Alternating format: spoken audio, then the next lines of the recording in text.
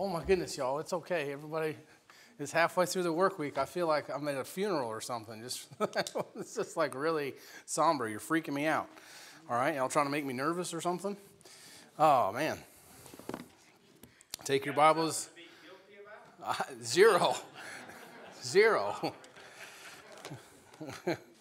Zero. All right, go to Ephesians chapter 2. Ephesians chapter 2. I feel like a substitute teacher, like the first day of school or something.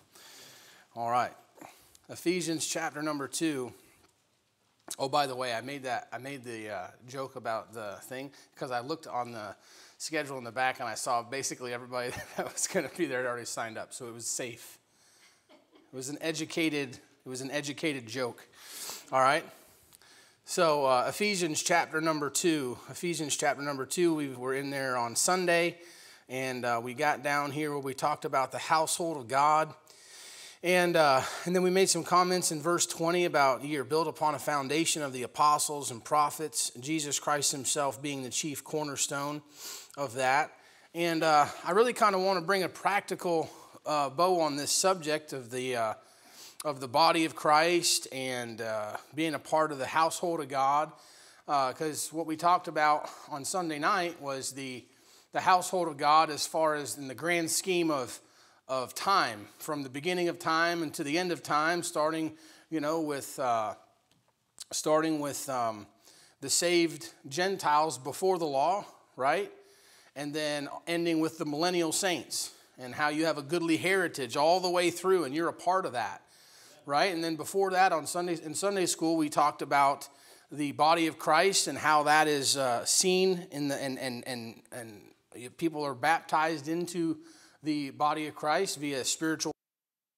And we see how that comes into play there and was made available at the crucifixion at Calvary. And then the Holy Spirit, the promise of his coming happening in Acts chapter 2 when people are starting to get placed into the body of Christ.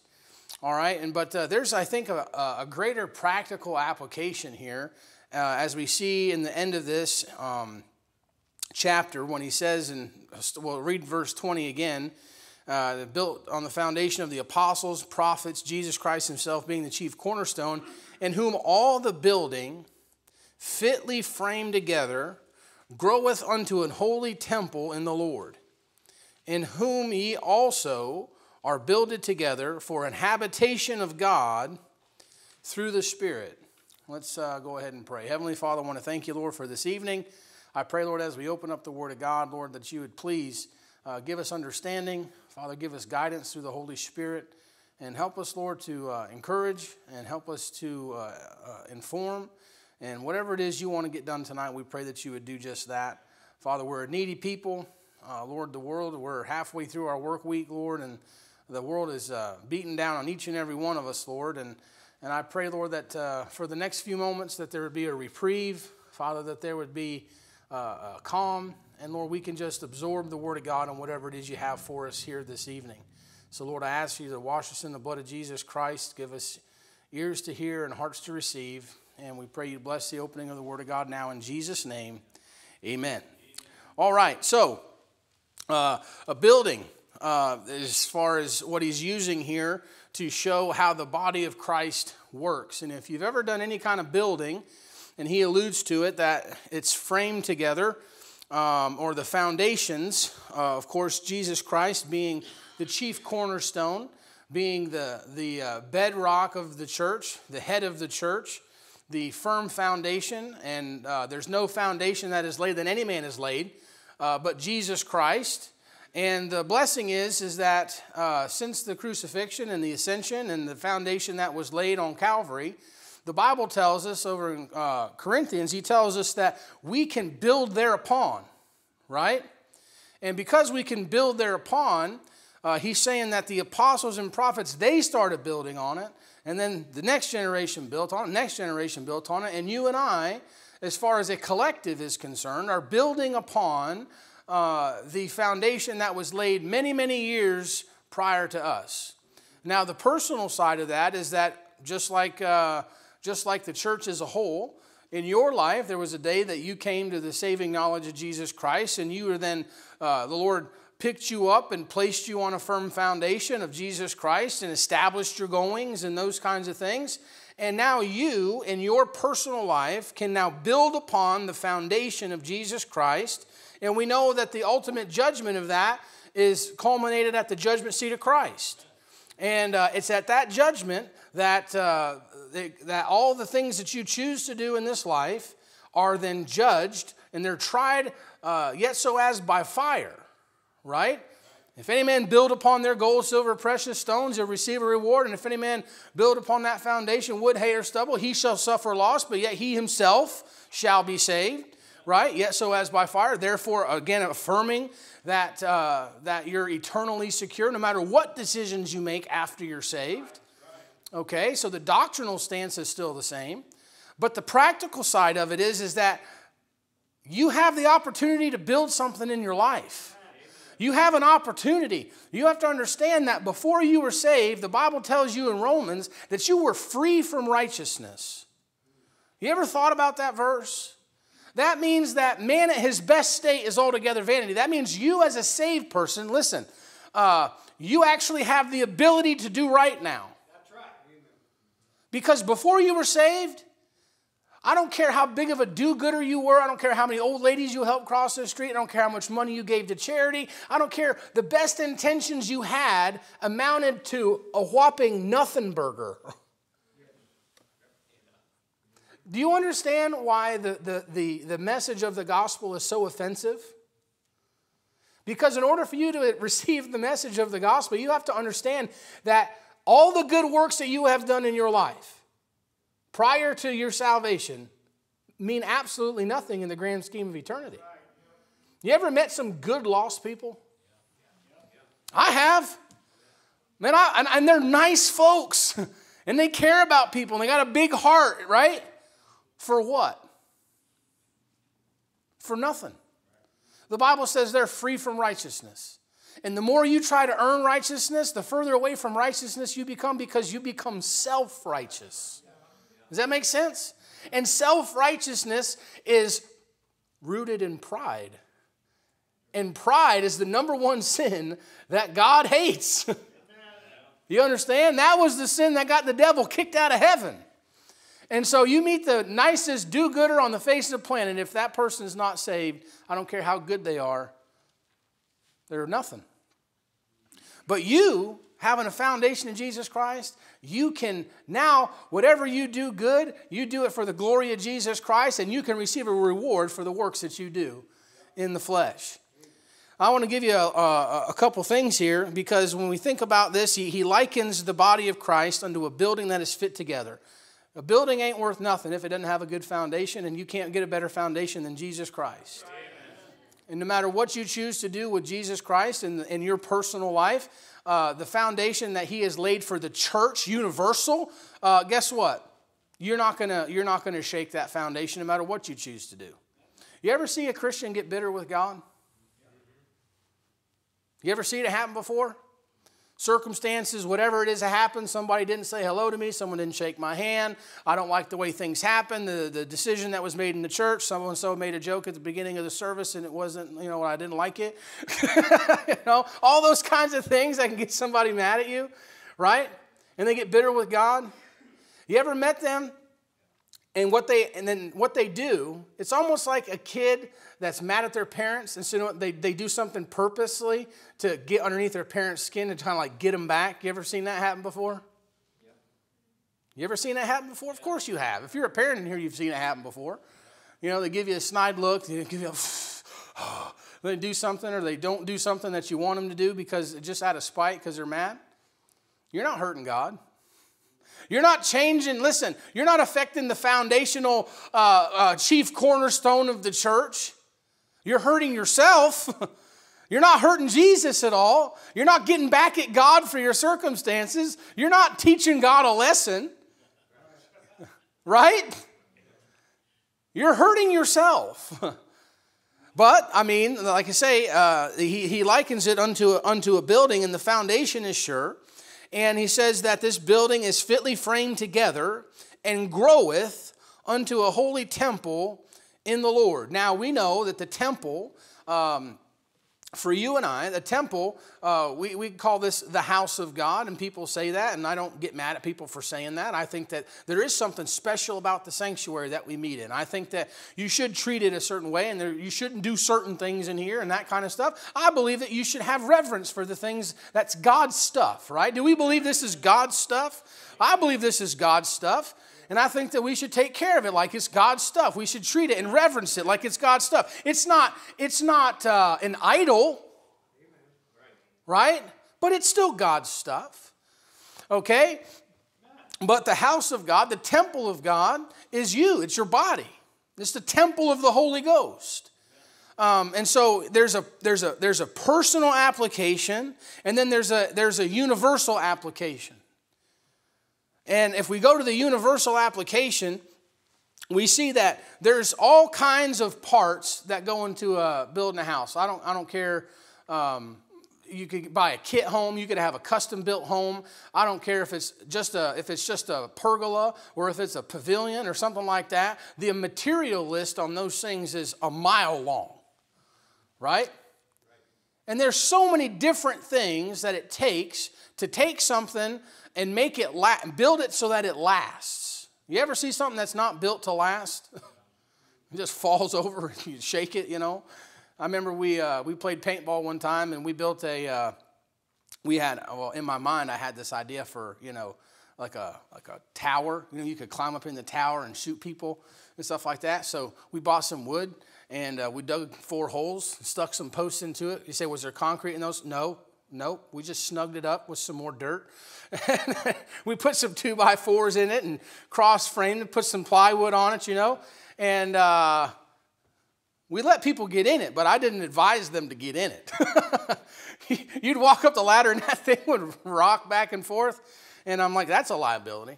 You know, that's a liability. Why? Because it wasn't built right. Right? It wasn't built right. But listen, he says that the building is fitly framed together, the material list is long, and when you build it right, that thing can last a long time. But every one of the pieces that goes into that building is there for a reason. And it has a purpose. You know, and like you talk to, you know, there's certain things you build and you put screws in it. There's certain things you build, you put nails in it. And nails are actually stronger than screws. Especially when you're framing a house, you'd never frame a house with screws. Those screws would shear off. Those nails, man, they get in there and they hold it together, and they have a little bend to them, they have a little bit of give to them, and they make that house stronger. You would never build it with screws. But unless you built something with a bunch of screws and had screws start shearing off, you never realize the importance of that little nail. I know there's some houses up where I'm from, even the house that I was raised in, it still had them like them square, you know, screws. They used to like hand beat them out and stuff like that. I mean, those things last over 100 years, man. I mean, those things are, you know, like sticking steel rods in their stuff. And they held that house together. And so I want to say, take your Bibles and go to 2 Corinthians chapter 12, because there's a principle that's being laid out here, and I think it's really, really important that we get it, because you and I belong to a local assembly that's made up of a bunch of little different parts, and everyone may have a different, you know, position, a different responsibility, a different, you know, purpose. But without everybody, the thing can't stand. And that's really the practical lesson of the body of Christ. I understand the doctrinal stuff. I understand that I'm seated with Christ in heavenly places, and I'm eternally secure, and I'm bone of his bone, and I'm flesh of his flesh, and I rejoice in all of those things. But the practical side of this is to help you and I in this thing that God has put us in the local church together. And it does extend past our own local church. But I'd like to liken it unto this tonight. In 1 Corinthians chapter 12, look in verse number 12. For as the body is one, and hath many members, and all members of that one body, being many, are one body, so also is Christ. For by one Spirit we are all baptized into one body, whether we be Jews or Gentiles, whether we be bond or free, and have been all made to drink into one Spirit. All right, so the first thing here is we see that for you to be a part of the body, right? For you to be a part of the body of Jesus Christ, for you to get into it is a working of the Holy Spirit. He pulls no punches about it. For as the body is one and hath many members, all members of that one body, being many, are one body, and so also is Christ. And it's a spiritual thing. Now, there is a doctrine that's being taught out there, and I want to clarify it because I don't want you to get twisted of, I don't want to liken it under this, but then we're talking about the body and that kind of thing. There's a thing called Baptist Briders out there, and what they believe is that when you get baptized in water in the back of the church, that's how you join, or that's how you get placed into the body of Jesus Christ, and you're doing that and you're a part of that local church. And basically, if you leave this church and go to a different church, you have to become rebaptized because you left the body. And so they make the body about the local church. So what they do is they confuse the spiritual body of Christ with the local body of Christ. Does that make sense? And that's actually a very popular teaching. It's not some little thing. It's pretty widespread. And I've actually met a lot of guys that believe just like that, and that's wrong. Now, there could be people in this church right now that are not saved, right? That happens all the time. You probably ask Brother Dave. He's probably seen people that were members of churches for years and years and years, and then walk an aisle and get saved one day, and you're like, oh, well, I thought so and so was saved. Well, not between them and God. They realized that they had a need for Jesus Christ and they had to get saved, right? And just because that person got baptized in the church doesn't mean they were placed into the body of Christ, because that's a spiritual thing that has to take place. And the only people who know if you're really saved is you, God, and the devil. You understand? Now, I'm not talking you out of your salvation, but that's just the truth of the matter, right? Like I say, there can be people that are religious. There can be people that believe in God, right? And they're not saved. Just because you believe in God doesn't make you saved. Just because you're the member of the church doesn't make you saved. In order for you to be a part of the body of Christ, that is a spiritual baptism that takes place, and there is no water involved in that baptism. Now, we'll get into that when we get into Ephesians chapter 4. I'll go real deep on that and the different baptisms and all that stuff. And a lot of the times when people talk about baptismal regeneration, whether that be Church of Christ or other denominations that believe that, that is a lot of times they're reading water baptism where there's no water anywhere in the passage, right? And so we'll get into that in Ephesians chapter 4. But for the sake of this right here, that the way that you get into the body of Christ is a working of the Holy Spirit. There's nothing that you can do to become a member of the body of Christ, and except for get saved and trust in the shed blood of Jesus Christ. That's how you get into the body. And so that's the common thread that we all have. That transcends personalities. That transcends preferences and different convictions and different things like that. Listen, folks, in a crowd of this size, you probably have different convictions than what I have.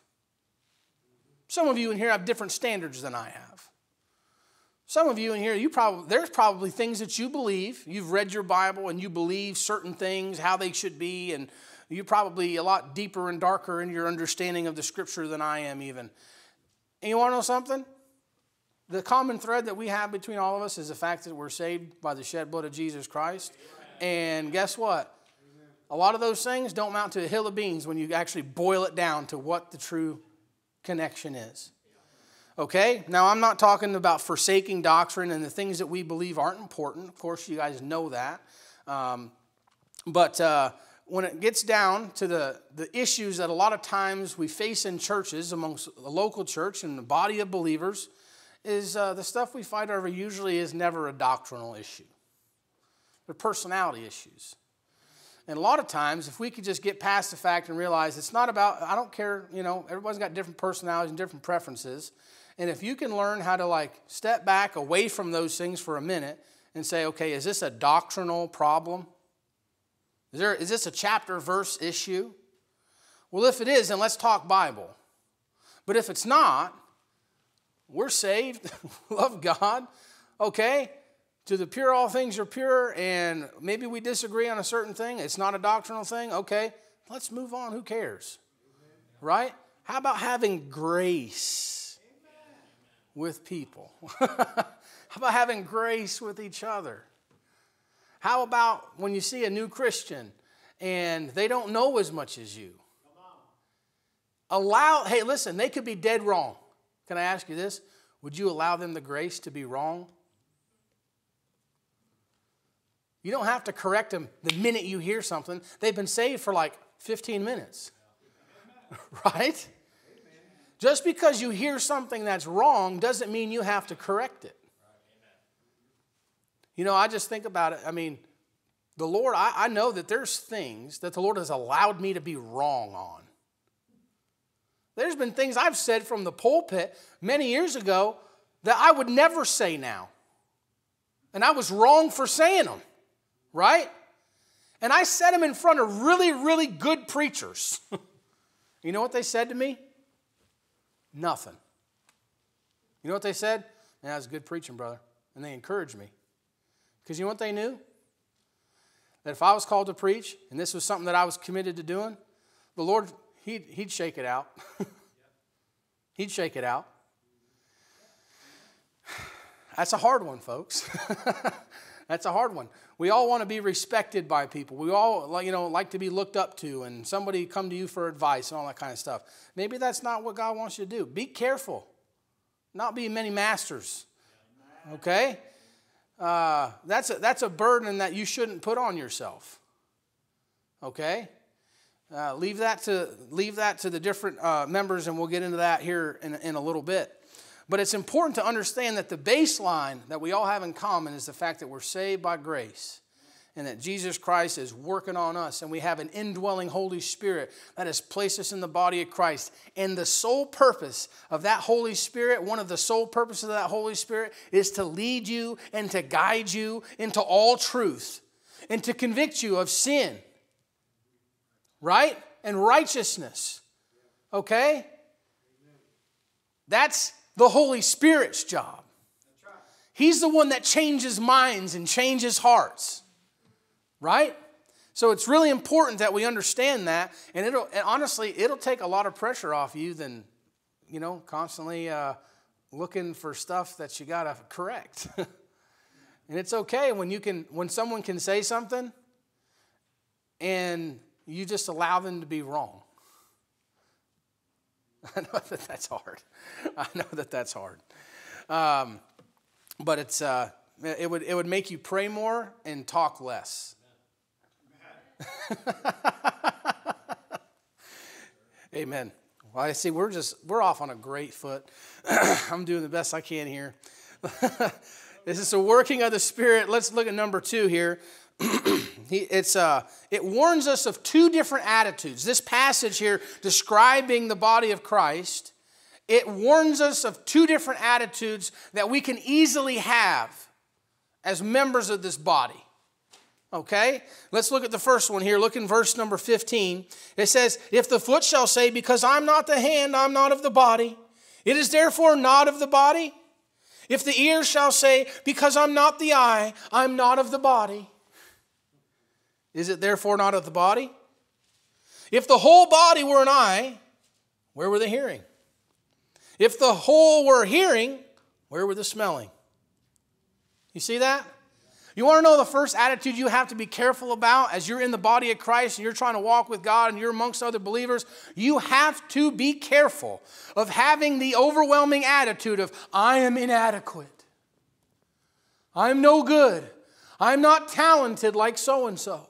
I can't do what so-and-so does. And if only I could do that, then God would use me. You ever seen people like that before? 100%. I think that is That is a pandemic in our churches. And I also think that it's an excuse that people hide behind because they don't want to do anything. Bingo. Man, I thought this was going to be so nice. Listen, it's this attitude of, well, I'm not a preacher. I can't sing. I can't play an instrument. I'm so inadequate. I'm so feeble. I'm not talented. I just don't get it. When I can't memorize Bible. I can't preach. Always focus on stuff you can't do. I can't. And you know what the Bible tells us? He says, okay, well, if the ear shall say, because I'm not the eye, am I not of the body? There's no doubt. You may not be an eye. You may not be an ear. Maybe you're a fingernail or a pinky toe or something, right? But that doesn't mean you're in any less part of the body, right? Whatever happened to the people that said, I don't have these talents, but bless God, I'm going to figure out something that I can do because after all, He died for me and He saved my soul from hell and He gave me breath in my lungs, so I at least want to do whatever it is I can do for Him instead of constantly looking at other people and telling yourself what you can't do. And then check your heart to say, or am I just being spiritually lazy? Right? There's not one of you in here that can't pass out a gospel tract. Well, I'm shy. When? Who cares if you're shy? Do you have a job? Listen, if you have a job, you interact with people, even if it's on a computer. Right? Listen, you can do something. I don't care how untalented you are. You've all heard the illustration that Dr. Peacock gave, at his dad's church, and comes in and the lights are all off and he hears the ch-ch-ch-ch, and there's an old lady that's crippled on her back and she's scraping the gum off the bottom of the pews. Suppose she said, well, I can't preach, so I just can't do nothing. Right? A little woman in the Bible, all she got is 2 mites. Right? Well, I don't have tons of money like so-and-so does, and I don't have a nice house, and I don't have a this, and I don't have a that. But do you got 2 mites? Well, could you give your 2 mites?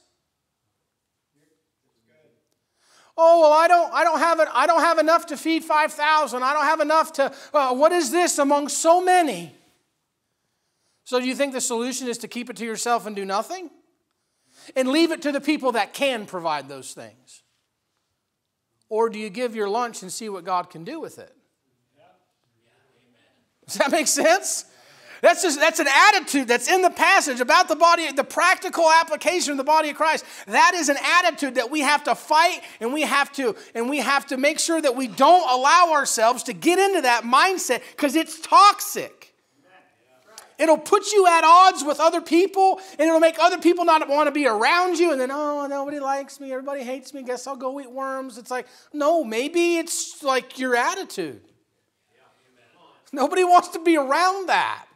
Constantly talking bad about yourself, like you're lower than whale poop and all this different stuff. And oh, no, I'm so bad. I'm no good. Okay, get it. We all get it. You're a sinner, and you're no good. You're whatever. Okay, we all are. Shake it off, man. Get in the fight. Let's mix it up. Who cares? We're all fighting the same fight, ladies and gentlemen. And we all got different talents. We all got different places. But bless God, don't mean you're not a part of the body. Amen? There's another attitude he tells us to fight. Look with me, if you will, let's see here, verse number 21. And the eye cannot say unto the hand, I have no need of thee.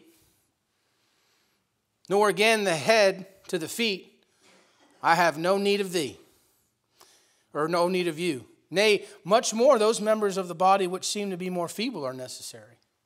You see, you have to fight the attitude of inadequacy, but you also have to fight the attitude of arrogancy. Because what will happen sometimes is God just may give you the talent to sing.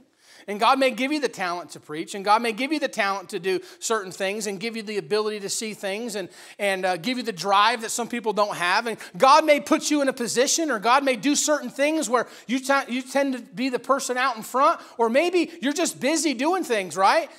You ever find somebody that's they're constantly busy? They got Martha syndrome.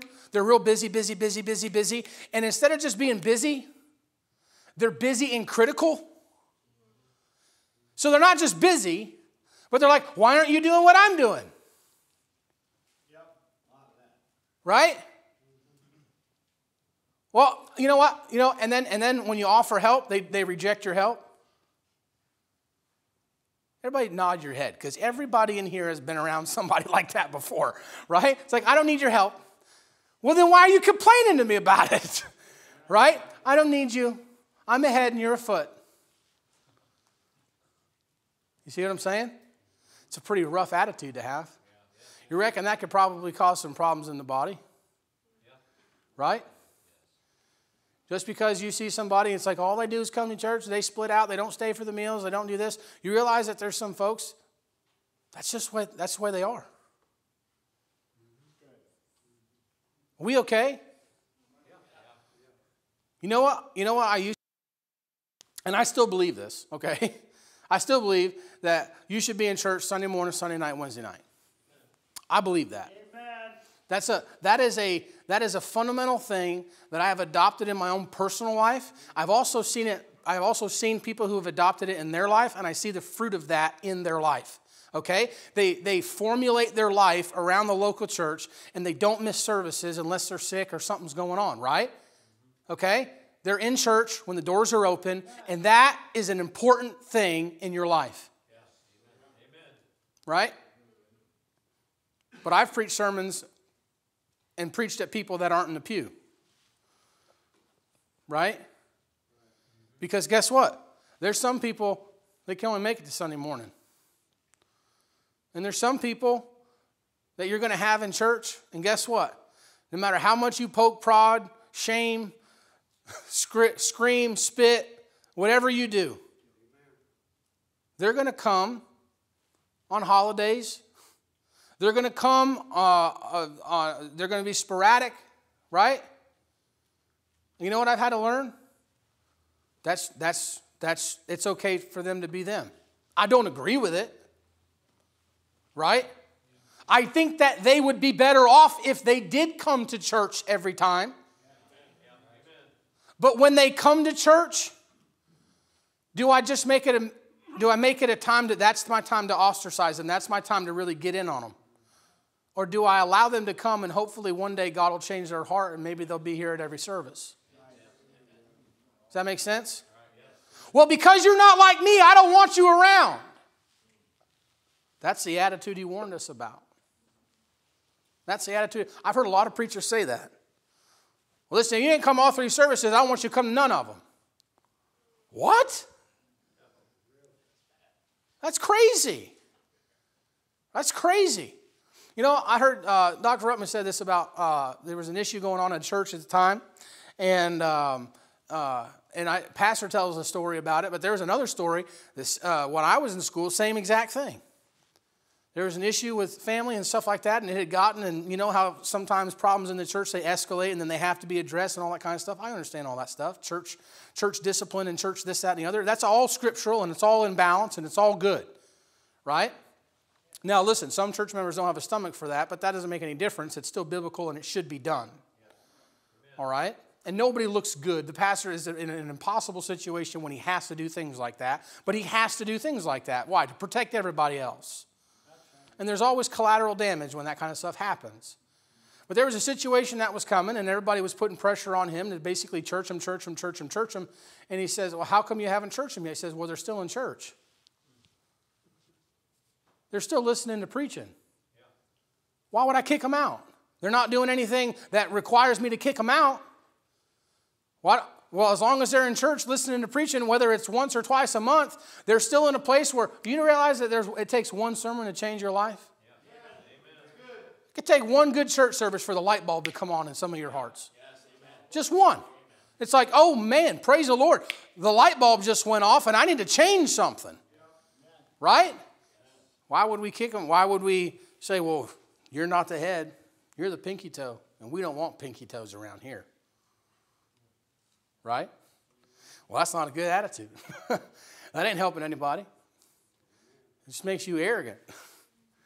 Makes you somebody that thinks you're more highly and thinks of yourself more highly than you ought to think. And the Bible tells us in Romans chapter 12 to watch out for them folks. Because a haughty spirit comes before a fall. And so you got to be careful. He tells us to be careful of a spirit or an attitude of inadequacy and an attitude of arrogance. The big me, little you syndrome. You see that a lot.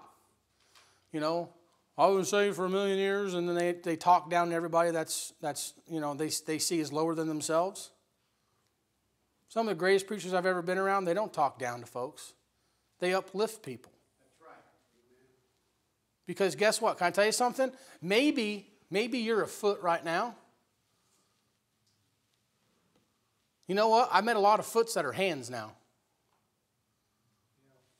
Does that make sense? There's a lot of people that start down here, and then the Lord brings them up here.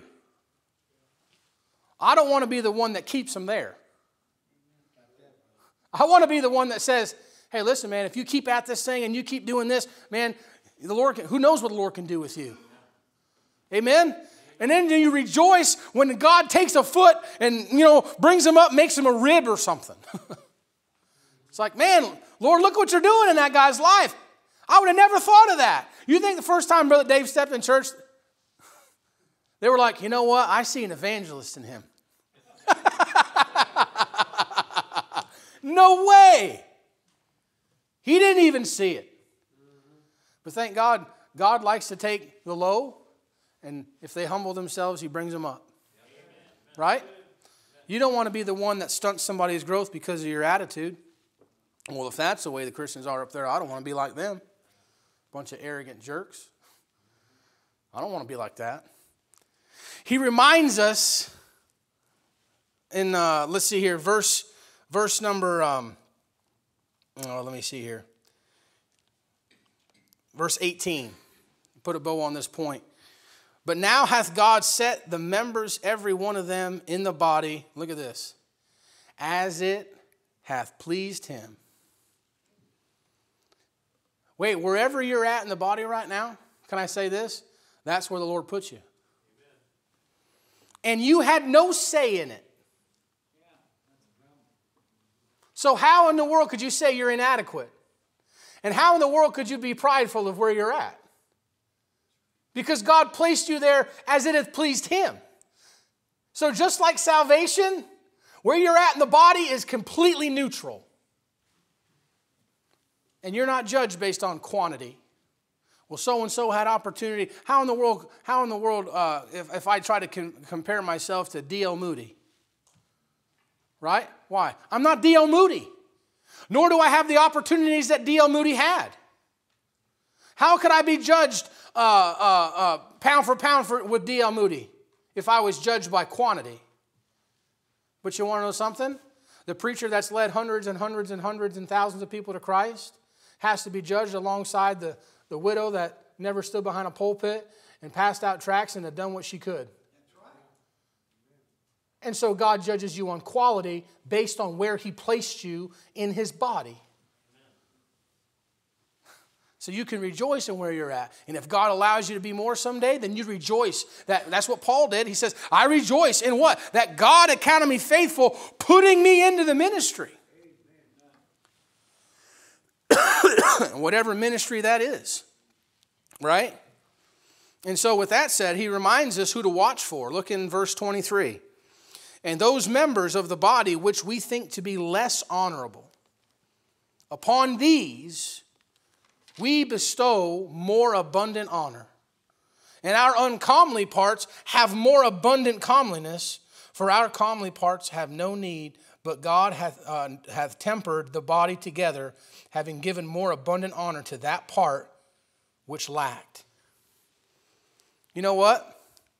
He tells us to watch out for those that are way down, the comely parts, the ones that we would deem to be not as important, the ones that are less visible, right? He tells us, you better watch out for those folks, because you want to know something? Those folks, they're worthy of double honor. They're worthy of more abundant honor. You ever think about, because he's not here, you ever think about Brother George? That man was faithful for years and years and years. Him and Miss Linda sitting right back there, right? For the longest time, he was not able to be here. And now he's able to be here, one service a week. In and out of a nursing home, getting ready to move back in there. Bad health, loses his Miss Linda, all this kind of stuff. Right? All the responsibilities that Brother George used to do around here, which were many. Brother Mike, he's had to forego a lot of those, right? Yes. Almost all of them. Miss Sandy's doing the donuts. Yeah. Brother Barry doing the trash cans or whatever. Brother Jerry doing the trash cans, the sign, all that kind of stuff. All the stuff Brother George used to do. From an outside looking in, as far as input to the church, you say he's comely part. You know what the Bible says? God says they're worthy of abundant honor. You want to know? I think there's a reason why. Because if you're Brother George, probably be good if somebody come up and say, hey, I appreciate everything you've done, brother. I sure appreciate all the years that when you were able to do it, you did it. Right? I think about Brother Tom. Not able to be here a lot. That nursing home a lot, Miss Joy. Right? Can't tell you the amount of times he's come up to me and said, Brother Joe, I wish I could be here. I wish I could be here. You know what? I tell him the same thing every single time. Brother, we love you. Amen. And I'm glad that you're here when you can be here. Right? You want to know why? They need some encouragement, man. You ever think of the folks that wish they could do more stuff, but they can't? Or the people that don't have the abilities, and they think they're on the shelf, but really, just them being here when they're here is a blessing. And the fact that they don't street preach, and the fact they don't get behind a pulpit, and the fact that they don't do this, and they don't do this, and they don't do this, hey, guess what? Aren't we happy that they're here? Amen. Doesn't them just being here make a difference in the church service when you got people to preach to in the pews, and you got people to shake hands with, and there's people here? Amen. Doesn't it do something for the young people to see them here? Yes. Amen. And so, you know what the Bible tells us? You should watch out for those kind of people. And guess what? When you get the opportunity, when was the last time you encouraged somebody? When was the last time you encouraged somebody like that? He says, you need to watch out for those that, maybe the ones that aren't out in the forefront, the ones that do a lot of stuff behind the scenes that you don't even know. The Bible tells us to know them that labor among us. Do you know them? I challenge the young people. Do you know the people who labor among you? I think it's important. Take your Bibles and go to Romans chapter 16. Paul practiced what he preached.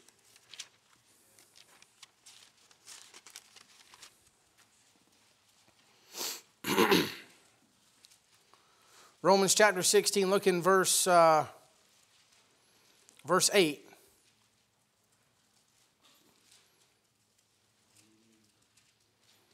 Greet Amplias, my beloved in the Lord. Salute Urbane and our helper in Christ, and Stachys, or my beloved. Salute Apelles, approved in Christ. Salute them which are of Aristobulus' household. Salute Herodian, my kinsman. Greet them that be of the house of Narcissus.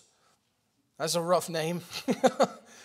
Which are in the Lord. Salute Tryphena, the Tryphosa, who labored in the Lord. Salute the beloved Persis, which labored much in the Lord. Salute Rufus, chosen in the Lord, and his mother and mine. Salute Ison Christus, Phlegon, Hermas, Patrobas, Hermes, and the brethren which are with them. Salute Philologus, Olympus, and all the saints which are with them. Salute one another with a holy kiss. The churches of Christ salute you. You say, why'd you read all those words and butcher all those names? Because Paul thought it was important to put them in the Bible. Not one of you seen sermons preached on them folks. Unless you got somebody who took a verse and took a fit and got you a sermon on Rufus or something. Right? You say, why? He saw the comely parts and said, I want people to know who they are. They're worth mentioning. It's important to mention them. Because they're worthy of more abundant honor. Why? They didn't need the spotlight. And sometimes it was maybe a meal that was made and a word fitly spoken. Maybe it was just their presence in the church that Paul was preaching in, and he saw that they were a faithful member, and they were there every time the doors were open for many, many years. And Paul says, you want to know something? Salute them. Why? Because if nobody else will recognize them, I just want you to know, the big dog preacher, I recognize you, and I see your sacrifice, and I see what you're doing, and I want to encourage you, keep doing what you're doing. And I want everybody to know that they should honor you for your sacrifice. You don't know what any of them people did. But he says, I want to make sure I give a list of those people and record their names in the Bible, that the Bible says it's settled in heaven forever. Amen? That's important. Last thing I want to show you. He shows us how to walk in unity. He shows us how to walk in unity. Look in verse 25.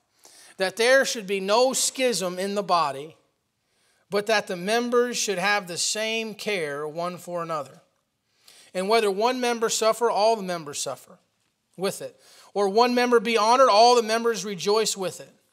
Now ye are the body of Christ, and members in particular. You know, when we talk about being a part of something, you know, and I was talking to Brother Dave today, and you know, he's talking about being a part of the club and that kind of thing, and he says, you know, we were dedicated to each other. We'd fight for each other, you know, we'd make sure we're taking care of each other. We had each other's backs. He says, loyalty is bred into me, right? Wish it was that way in the church too. It should so be named that that's a characteristic of the church too. And he says, and I do the same thing in the church. Is nobody talks bad about the folks in my church. Right? If you have a problem with somebody in the church, do people feel comfortable coming to you and talking about it? Why? You ever wonder why you're the person they feel comfortable talking to about that? Maybe it's something about you and less something about them. Yep. Amen? It talks about if we're going to walk in unity one with another, we have to have care and we have to have concern for one another. Right? Go to Philippians chapter 2. These are all things you all know. Philippians chapter 2. Look in verse 1. If there be therefore any consolation in Christ, if any comfort of love, if any fellowship of the Spirit, if any bowels and mercies, fulfill ye my joy, that ye be like-minded, having the same love, being of one accord and of one mind. That's you and I. Let nothing be done through strife or vainglory, but in lowliness of mind, let each esteem other better than themselves. Look not every man on his own things, but every man also on the things of others. You say, what is that? Caring about other people over yourself? What kind of, like in the church? Why? Because we're part of the same body. We're part of the same club. Right? What did he say back in the last verse? Where we were just at in Corinthians? In verse 27, but ye are the body of Christ and members in particular. Doesn't it feel good to be a part of something as prestigious as the body of Jesus Christ? Well, that's a selfless organization to be a part of. Let nothing be done through strife or vainglory, right? But esteem others better than yourself. Look on the needs of other people. Care, genuinely care about other people and where they're at, what they're going through, what their needs are. I tell you, I say this, Brother Jake, I so appreciate it. There's been 3 times here recently where I've called Brother Jake and said, brother, I'm really sorry. I need to go get a lawnmower. I had to bring my lawnmower. My lawnmower broke. I had to bring it down to a place to get it fixed. I don't have a truck. I don't have a trailer. And you want to know something? I've called Brother Jake 3 times, and that guy never even batted an eye. He says, yeah, brother, I'll come down. Shows up at my house. It's time he says it. And I'm thanking him left and right. And you know what? That's probably a 30-minute drive for him. He comes down and he goes. And you want to know something? That's such a blessing to me. I publicly say, brother, thank you. That's a big burden off my shoulders. Right? You know what it was? Coming down with this trailer, hooking it up. Got off work early today to come down so I could get it, so I'd have enough time to study before church tonight. He thought about all that. Now, I don't say that to say that none of you would do the same thing if I called you. I'm just saying he's the one I called because you want to know something? I know one thing about Jake. He'll do anything he can do to help somebody. Sucker's proven that. I just mean sucker in a very respectful, loving way. That's the Yankee affection coming out in me. I'm sorry. If we call you a name, we like you. Okay, that's how that works. Okay? And I appreciate that. How about this one? Look in Romans chapter 12. Romans chapter 12.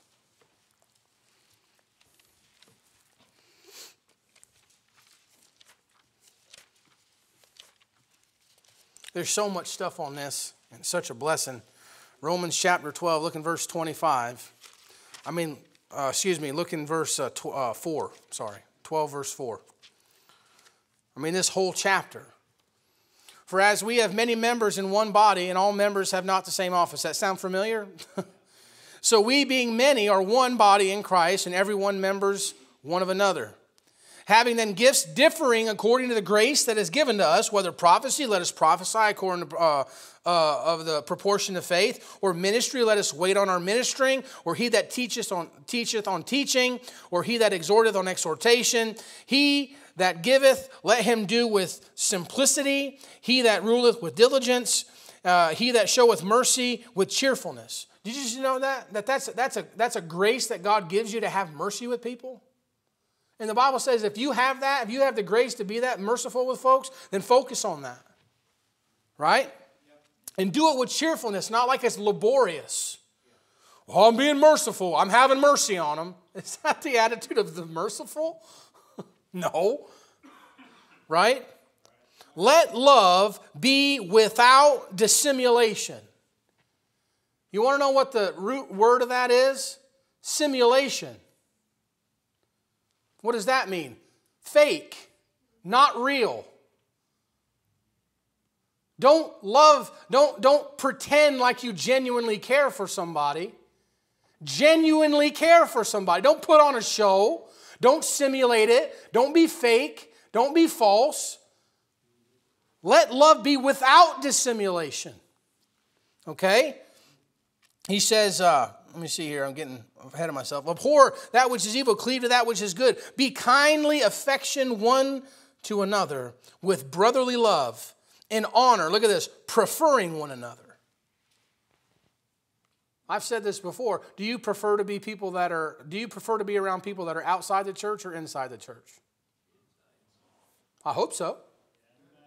I know some Christians that say, I love church and I love my church, and they prefer to hang out with people that don't go to church with them than folks they go to church with. Well, that tells me something. I'm not saying that you're a devil. I'm just saying that tells me something. Right? Not slothful in business. Why? Because you'll hurt people that way. He tells you want to be in business, be honorable. Why? So that you don't hurt the people that you go to church with. It's a testimony. Okay? He says, not slothful in business, fervent in spirit, serving the Lord, rejoicing in hope, patient in tribulation, continuing instant in prayer, distributing to the necessity of saints, given to hospitality, bless them which persecute you, bless and curse not, rejoice with them that do rejoice, and weep with them that weep. What did he tell you over there? He says, if one member of the body suffer, we all suffer together. And if one person is honored, we all rejoice together. So when you're down, we weep with them that weep. We feel that pain. Right? And when God does something great in your life and you give a testimony, we rejoice together. Why? Because we're a part of the same body. Hallelujah. Aren't you? Isn't it feel good to be a part of something like that? People join the military. People join law enforcement. People that are on high-level sports teams. There's all kinds of careers that people get. Why? For the camaraderie. People get into all kinds of... You ask Brother Dave, the camaraderie is addicting in that kind of setting. You crave it. You thrive in it. It's what makes doing hard things manageable. It's the camaraderie with those you do hard things with. Because when you win together, and when you lose together, and you uplift one another, and you can call each other out. Hey, brother, I don't know about this, but maybe you're just having a bad day, but, let's get them next time. Encouraging one another. You weep with them that weep. You rejoice with them that rejoice. Be of the same mind one toward another. Mind not high things, but condescend to men of low estate. Be not wise in your own conceits. Recompense to no man evil for evil. Provide things honest in the sight of all men.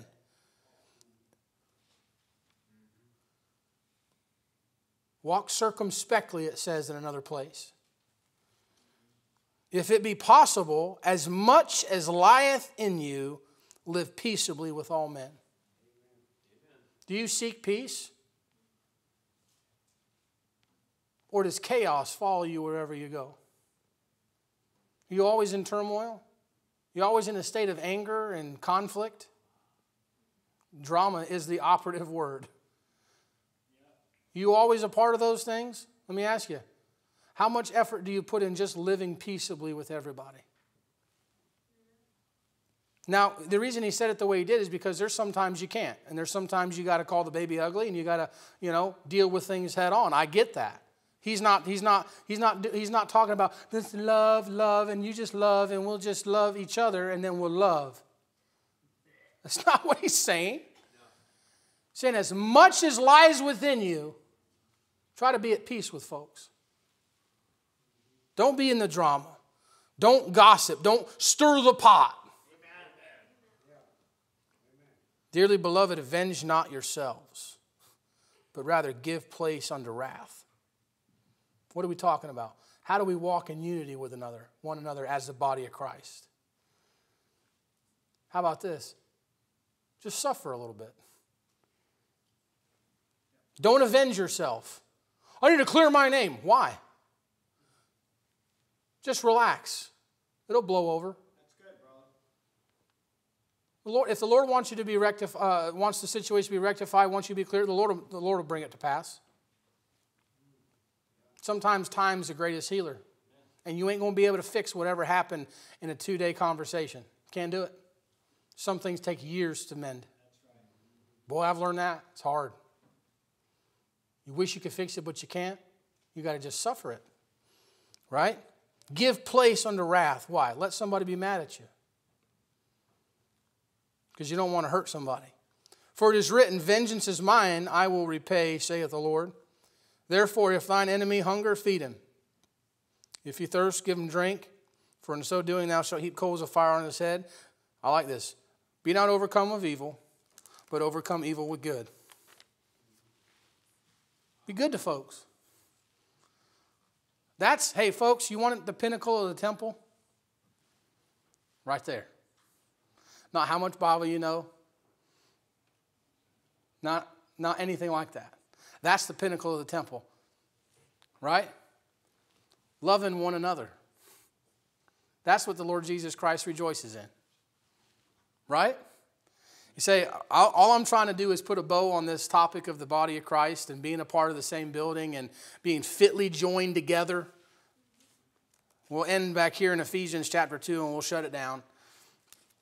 I wanted to get through this because I want to stop saying Ephesians chapter 2 when I get up here. And whom all, verse 21, and whom all the building fitly framed together groweth unto an holy temple in the Lord, in whom ye also are builded together for an habitation of God through the Spirit. You say, why did you say all that? To say this. You want God here? Yes. I do. When we have church services, you want God to show up? Amen. Amen. Hey, when we sing, you want God to show up? When we pray, you want God to show up? Listen, when we come here in midweek and we're all just kind of sagging and bagging and dragging in here, I get it. You still want God to show up and give you something to get you through the rest of the week? He told you how to do it. What is that? Walk in unity one with another as a building fitly framed together. Why? Because his desire is that it will be a habitation of God through the Spirit. The Lord wants to dwell where 2 or 3 are gathered, there I am in the midst. God wants to be here. And the way he gets here is when we come together in unity with a desire to see him, and we put all the other stuff aside, and we learn how to be with one another and exist with one another and love one another. And God says, I'm going to show up right in the middle of that thing, and I'm going to feel welcome there, and I'm going to meet with you there, and it's going to be sweet. And that's what I want church to be. And that's what you ought to want church to be. And God says, this is how you do it. Being a part of the body of Christ. What a blessing. And then when you go somewhere for a meeting, you know what you find? It's the same thing there. And you can meld in wherever you go. Amen. Praise God for that. Doesn't that make you feel good? Amen. You go to work tomorrow and you're like, I don't like anybody I work with. Hey, praise the Lord, we got each other. We'll be back here on Sunday. Right? Well, I hope this encouraged you tonight, folks. I enjoyed studying it out. I hope you get a blessing from it. And so let's bow our heads for a word of prayer, and we'll take some prayer requests. Heavenly Father, again, I want to thank you, Lord, for the book. I want to thank you, Lord, for these folks that have come out. And I pray, Lord, that they got something to chew on tonight. I pray, Lord, that you'd encourage us all. Some of these truths are so simple, but God, they're so hard to implement. They're simple, but they're not easy. They're against our flesh.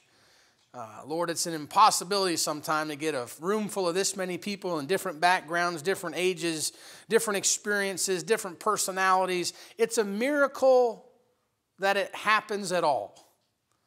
But Lord, help us to continue to work on it. Help us to continue. Lord, may Anchor Baptist Church be a place where you feel welcome at all times. And you show up and you meet with us.